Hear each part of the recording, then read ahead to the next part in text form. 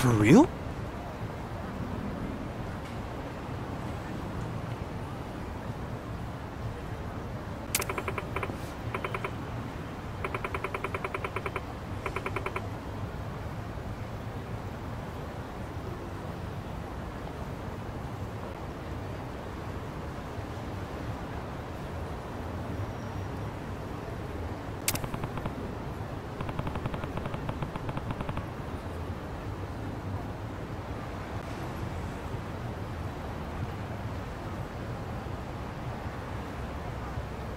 Listen.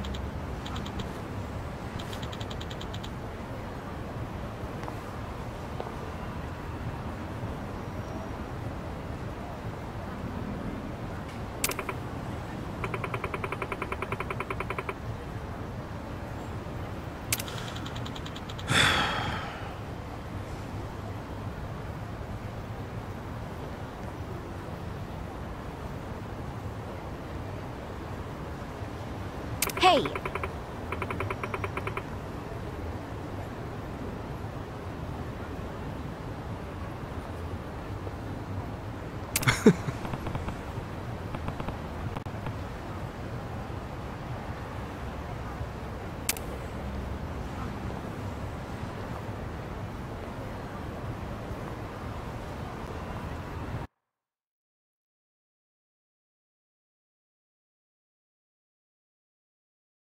Nobody's here.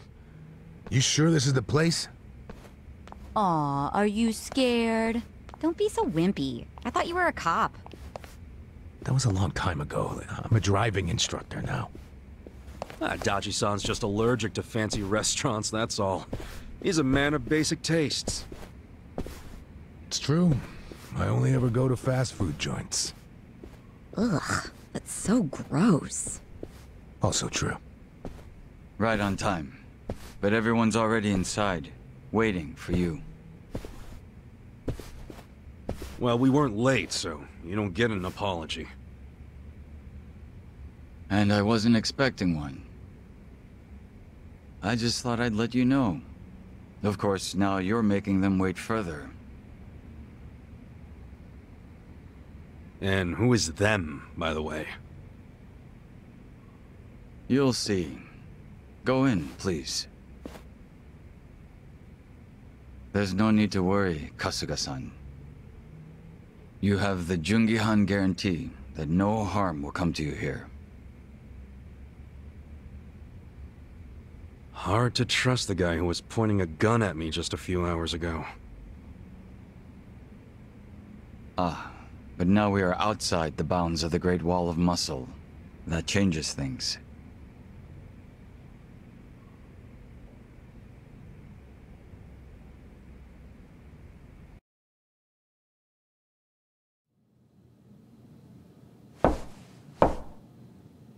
Come in!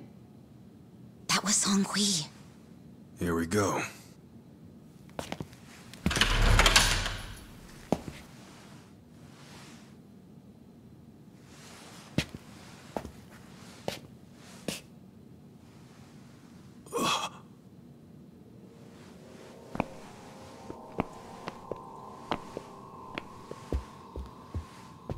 Yo, Kasuga-kun.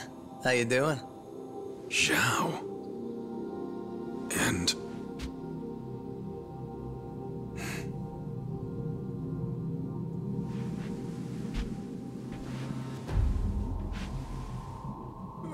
Hey, what's up with the old guy? Watch it. That's Ryuhei Hoshino, the Saberyo clan chairman. What? But if he's here, then that would mean they're... yeah. The Ijin Three. All the leaders gathered in the same spot. Kasuga, think you can tell us what the hell is going on here?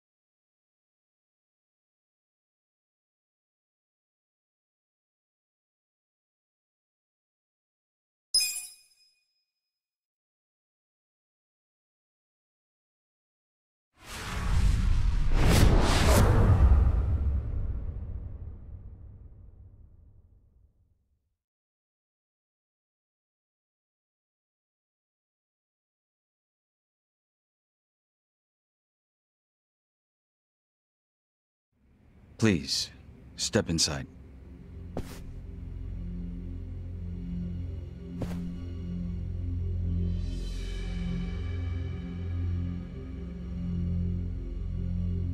Hey, aren't these three supposed to be fighting a war? Supposed to be. Kind of a weird place for us to meet, Chairman Hoshino. Especially considering the three of you look more like you're ready to have a tea party than tear each other's throats out.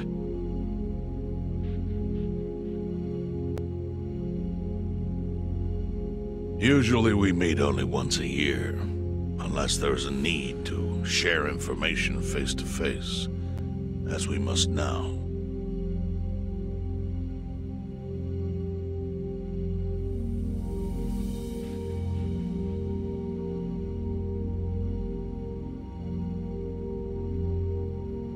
We always do what it takes to keep the Great Wall intact.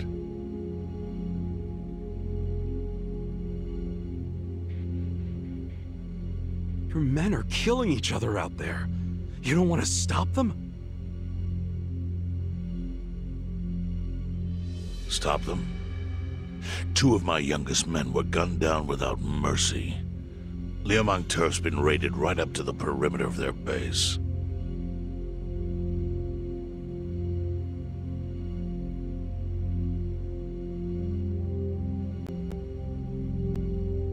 There's no stopping any of it now. At this point, whoever retreats first will have lost the war.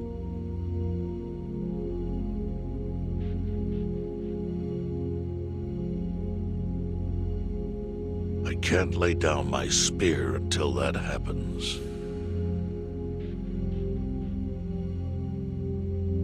That's pretty much the same deal for me. So then why are you two here? Gonna decide the war over a game of cards?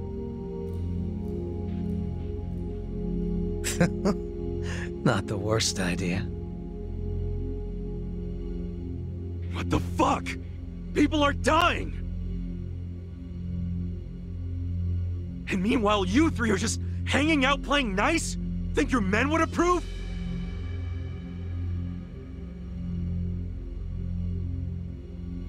Do any of you even care what your own people think? Kasuga, there's no need to throw fits about what you don't understand.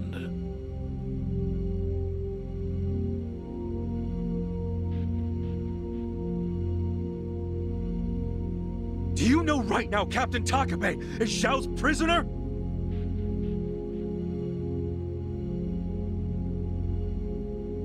Prisoner. We're treating him more like an uninvited guest.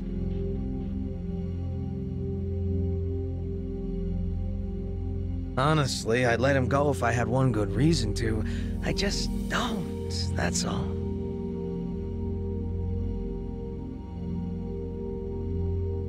So you're going to sit here and do nothing? Just let the chips fall where they may? That's how it needs to be. A bunch more pointless deaths is how it needs to be? They're not pointless. Our men's willingness to fight is the entire reason we're able to serve as checks on each other.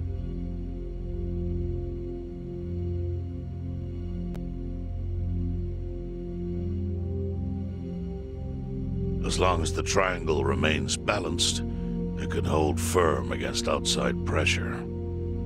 That's much like how Japan established separation of powers after the end of its dictatorship.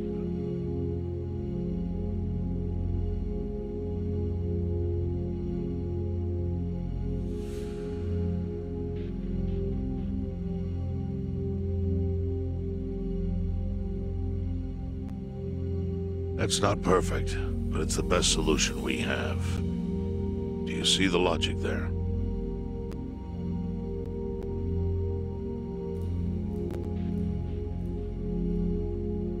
Oh boy, a post-war history lesson.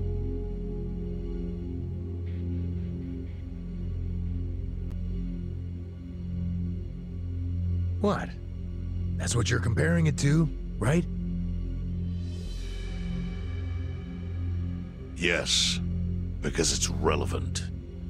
The post-war period is when the town's lines of power were drawn.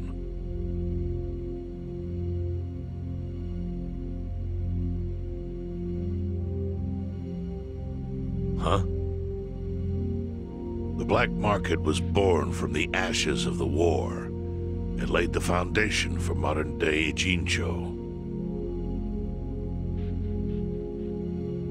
Back then, the Seiryu clan was thriving. But in Chinatown, two rival Chinese gangs were competing for dominance.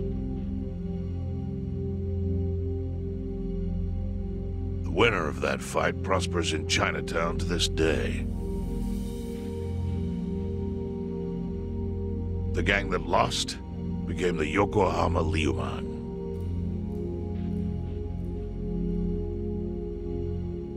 They were driven out of Chinatown and into Ijincho. But the Seiryu clan wasn't about to take that kind of invasion lying down. For a time, the gutters practically ran with Liumang and Seiryu blood. Man, you gonna lecture until the bell rings, Professor? You want to understand what's going on? Then you need the history, you smartass.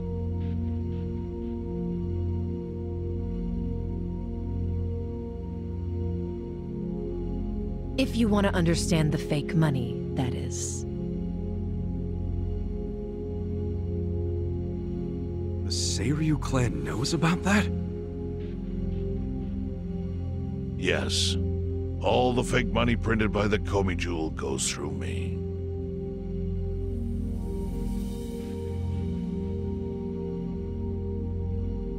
But doesn't that mean the Seiryu clan is the real puppet master behind all this?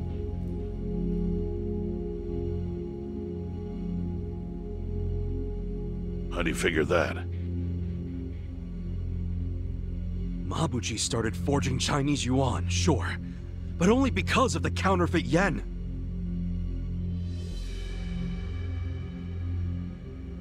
I think I'm starting to figure all this out. The Liumang brings in the paper. The Komi Jewel prints the bills.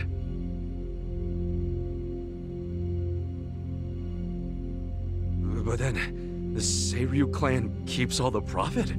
Wait, are you all in this together?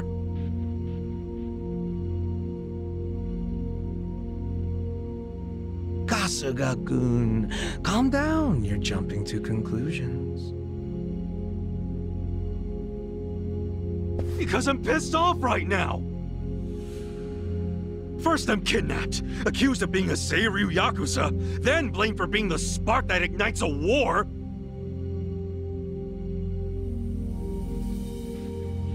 Nearly killed over Nanba's thing! Now I'm here with the Ijin Three, who, by the way, don't even give a shit about the war!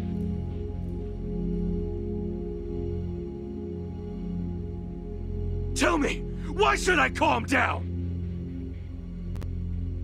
He's got a point. And you with your damn Seiryu clan!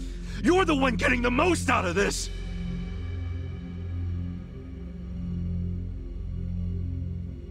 No, because we're not the final destination of the fake yen. That will be Yutaka Ogikubo's pocket.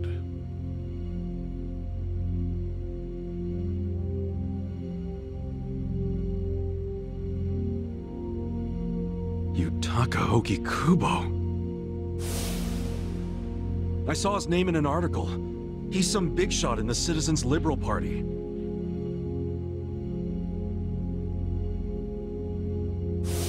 And all three of you are working together to support him politically? Why?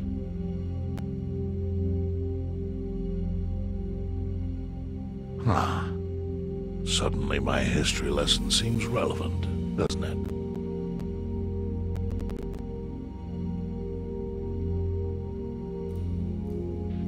Fine, get on with it.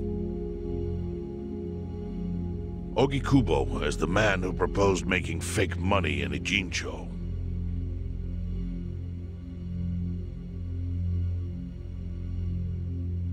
This was 60 years ago. He pitched the idea to the first Seiryu chairman and first Liumang boss.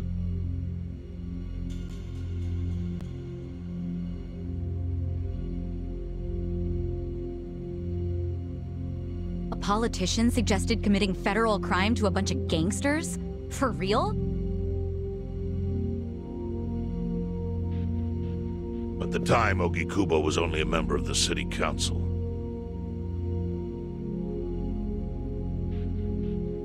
But he saw the fights breaking out between the long-established Seiryu clan and the newly arrived Liumang.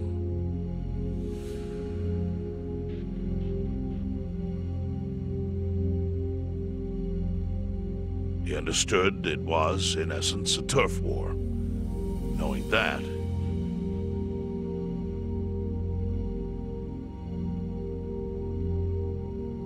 he looked for solutions to stop the bloodshed, solutions that would save lives.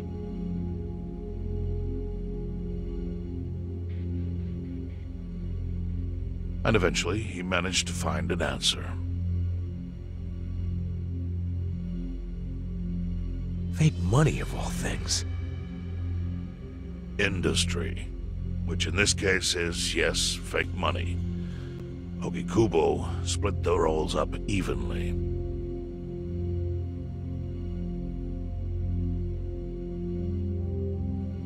That way, both organizations would have a common goal.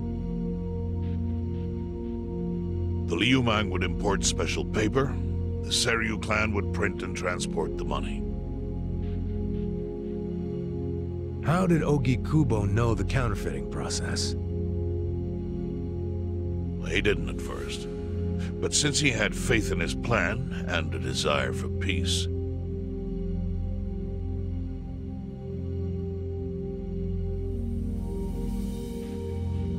he used every single connection he had to collect the raw materials, plus the recipe.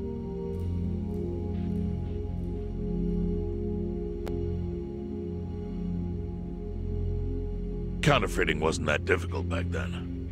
Currency didn't have all the security features it has now.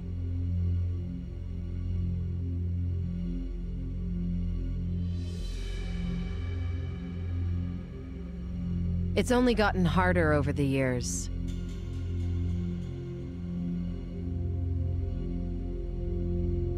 But anyway, after the first batch was printed, Ogikubo used it to bribe the cops.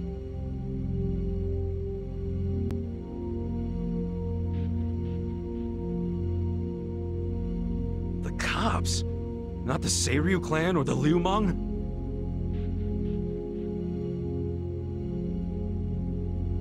There would have been no point in paying off those two. That conflict goes deeper.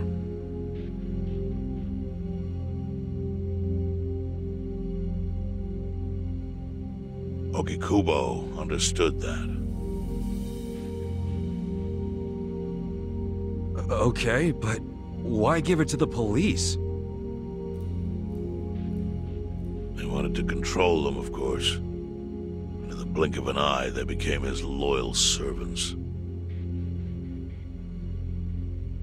That ought to surprise no one, given how corruptible law enforcement tends to be. Anyway, Ogikubo had his new minions in uniform crack down on one certain region of Ijincho.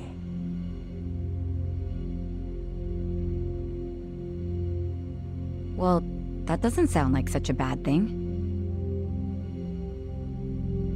Yeah, he was making the city safer, right? Now, that was just a side effect of what he really wanted. To squash every attempt by the Seiryu to drive out the Liumang.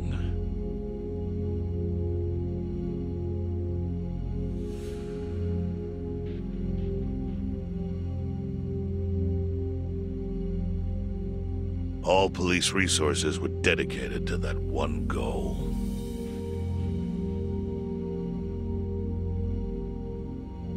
It created a tiny pocket of Ijincho that was essentially violence-free.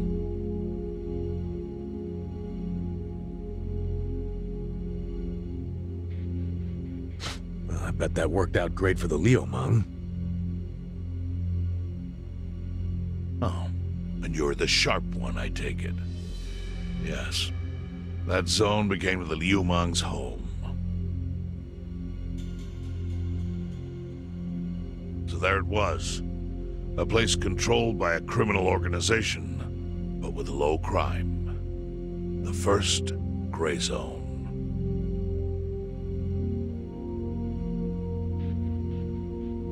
And the Seiryu clan just accepted that. Why would they give up their territory and all its income streams like that?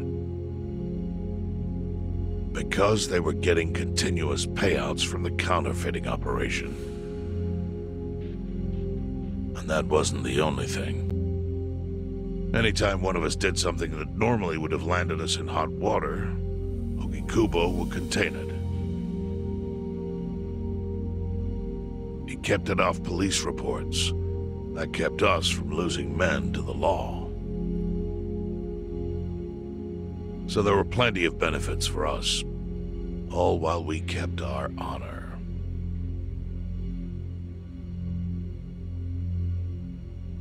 This Ogikubo's a pretty shrewd guy. Nah, he just used some old tricks every politician knows.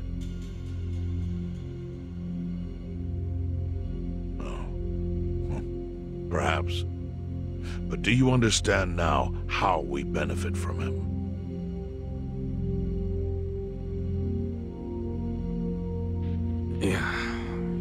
get it. And my people reap those benefits also.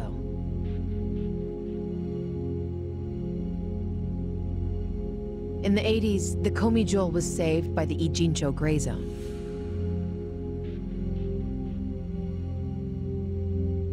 How?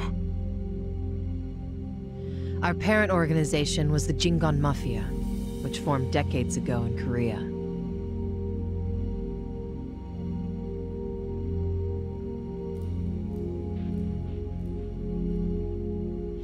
Even only a few years ago, he was a body double for their leader. But every time the Jingon Mafia got crushed, some of its people would drift to Ijincho.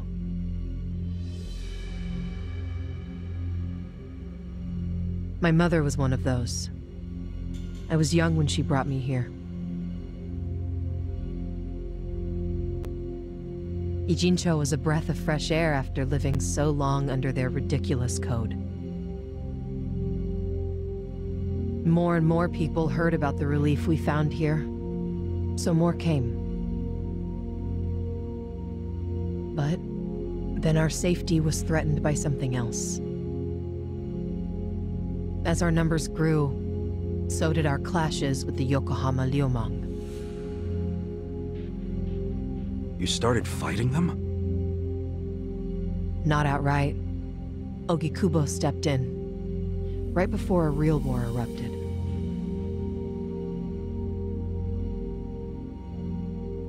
He brought us a proposal, that we take over the Seiryu's counterfeiting business. It was an offer of steady income and safe territory. How could we refuse?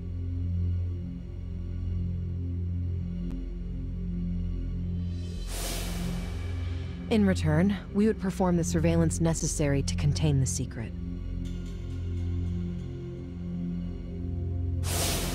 That's how we started to build a system that now monitors every inch of Ijincho. It became our way to contribute to the smooth running of Ijincho, alongside the Seiryu and Liumang.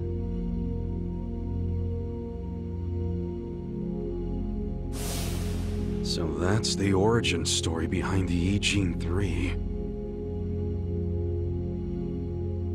Ever since, we've all supported Ogikubo, and he's supported us in kind.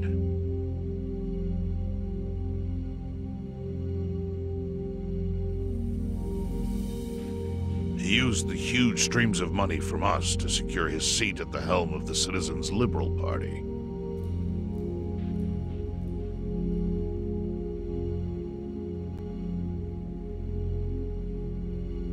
Now, no one in the cabinet can speak against him.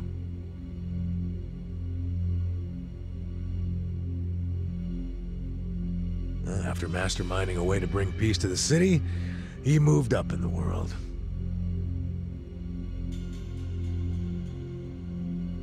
Well, there are worse ways to climb the ladder, but I can't condone it. It's still a cover-up.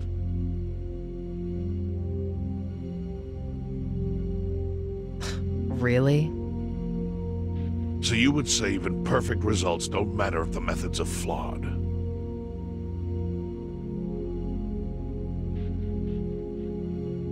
What about the police themselves?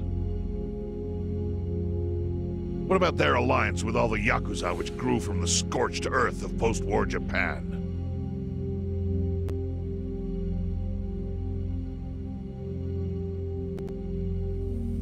Light and dark joined hands to rebuild, and that's how we got where we are today.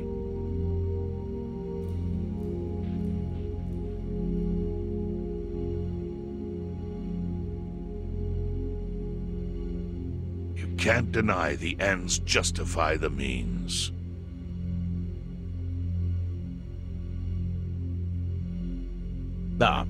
Well, What does it even matter what happened? Who cares about that stuff right now? It's all in Ijincho's past. What we gotta think about is its future. So why'd you call us here? What do you want?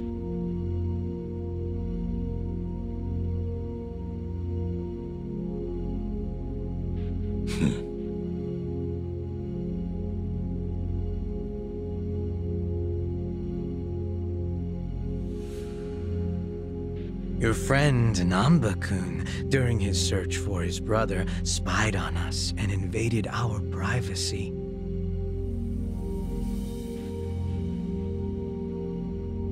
I assume he began with the fake bills because that was his brother's subject of investigation. But he was reckless, digging through Komijul affairs like a rabid raccoon.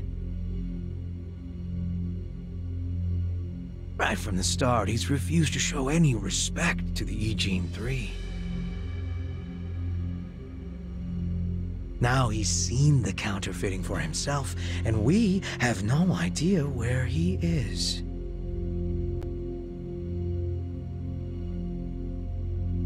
We must ensure his permanent silence. Why are you telling us this? You looking to make a deal for his life or something? A deal? Kasuga, under most circumstances, all your lives would be forfeit.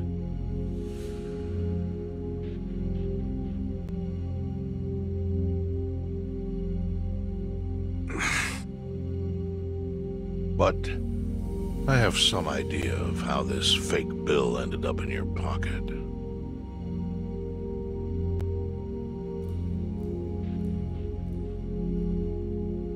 What? Huh?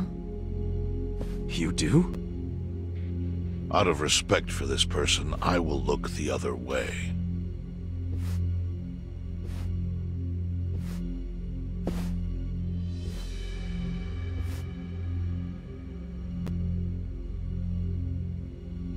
But who the hell was it?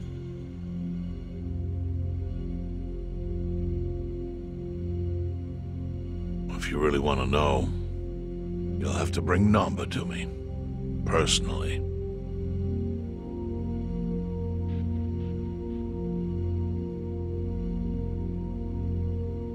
We can't do that to Nanchan. Sure is tempting. Kasuga, But I'll pass. Nothing I need to know so bad that I'd sell out a friend.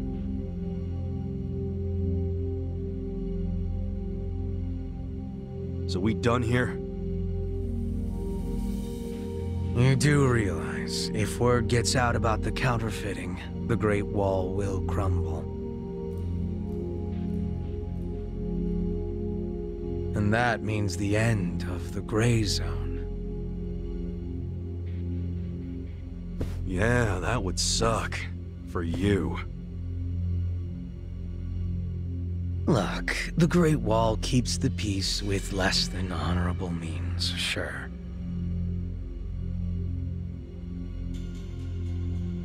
But it provides a safe haven for desperate souls with nowhere left to turn.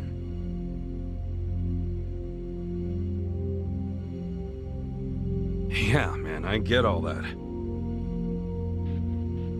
Well, here's what you don't get, you moron. When we say no one gets in, that includes the Tojo clan and the Omi Alliance.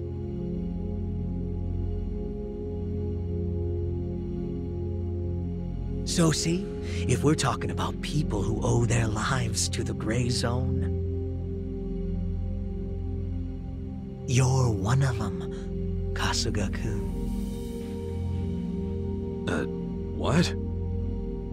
After you were shot, the only reason the Omi didn't finish you off is because you were inside the zone. What are you trying to say? That I owe something to the city? Go ahead and act like you're above it all, but you've benefited from our operation as much as any of us.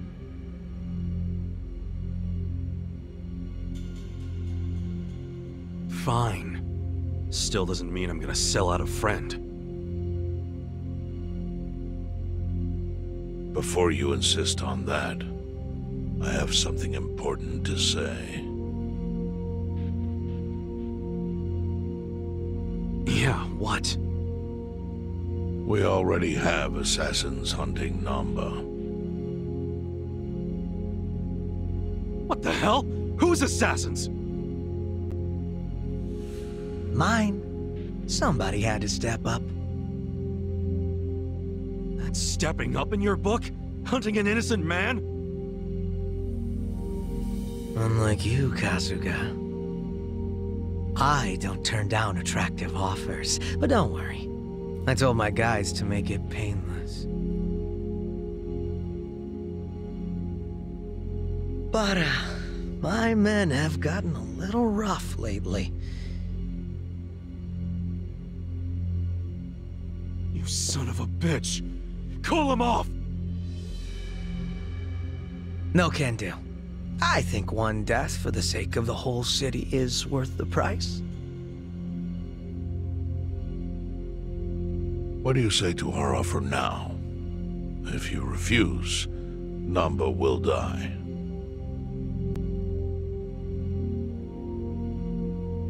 But aren't you gonna kill him all the same if we bring him to you?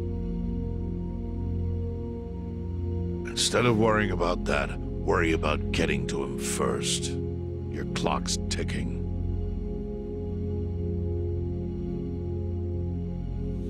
Hey, we don't even know where to look.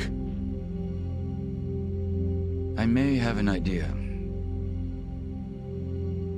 Well, there you go. So, Kasuga, given all this, what will you do?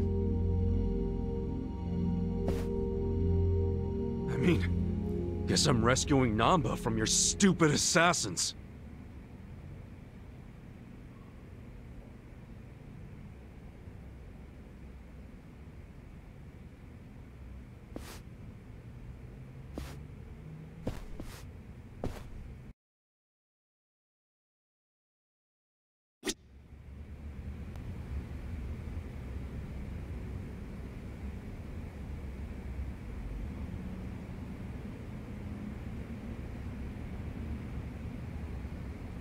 Man, my back is killing me.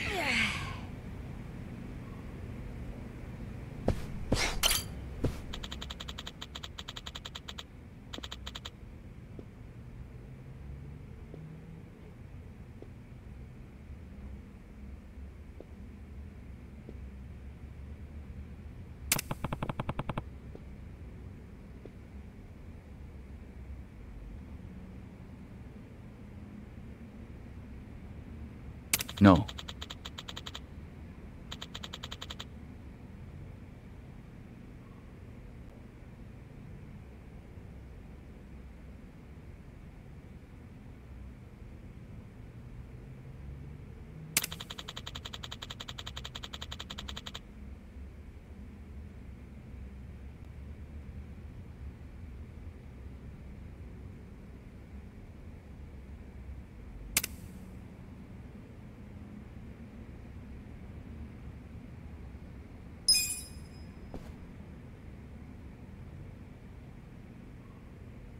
Yo!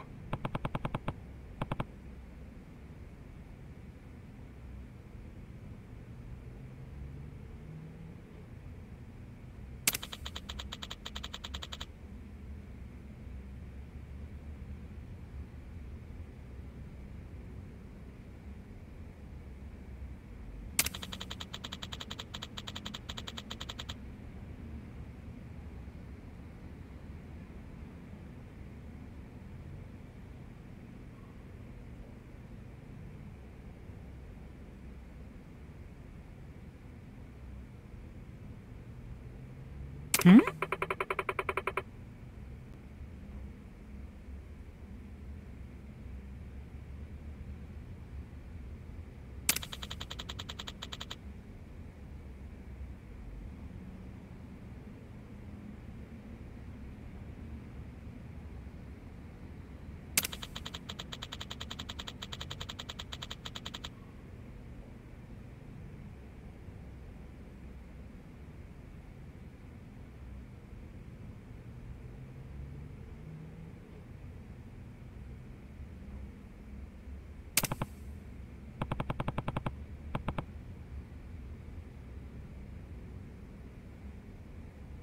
Yes.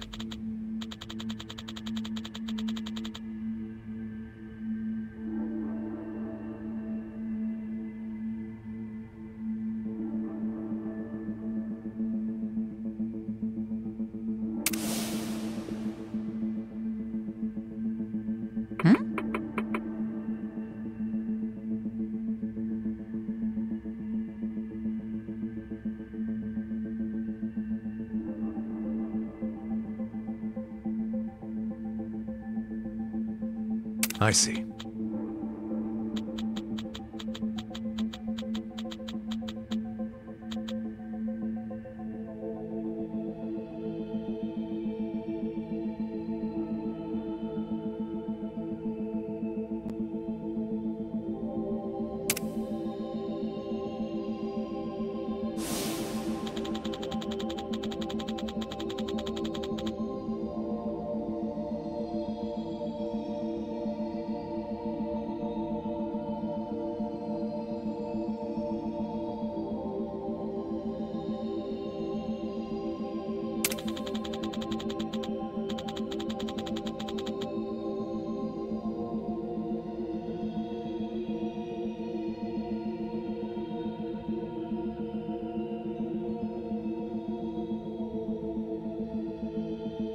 Hey, yeah.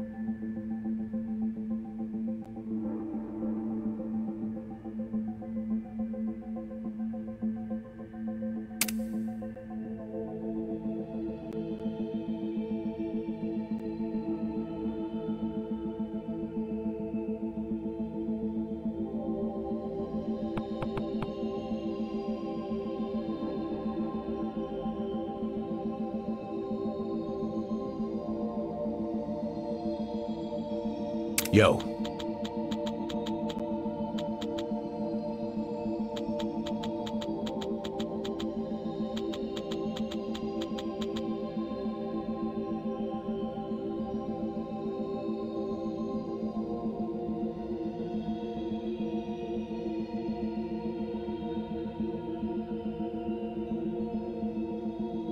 Sup?